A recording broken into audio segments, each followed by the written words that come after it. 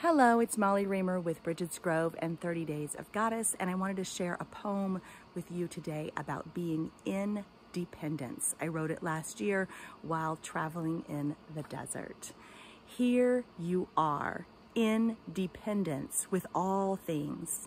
The land is threaded with rivers that connect your body and blood to the sea. There is salt both on your skin and in the distant waves, and there is lightning slicing from the rain-thick clouds behind the vultures coasting over the mesa.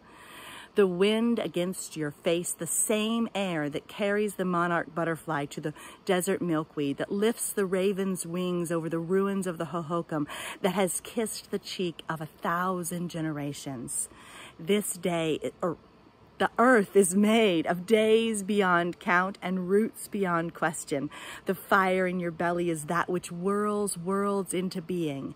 There is iron in your blood, iron at the planet's core, iron in the stars, iron in beak of hawk and eye of crow, and iron in the red rocks beneath your feet. The air you breathe is river-woven, lightning-laced, iron-eyed, earth-kissed, raven-winged. Wait. Let this breath expand your chest and know, here you are, in dependence with all things. Happy Independence Day. May we each remember that our well-being is interwoven with the well-being of every strand in the web.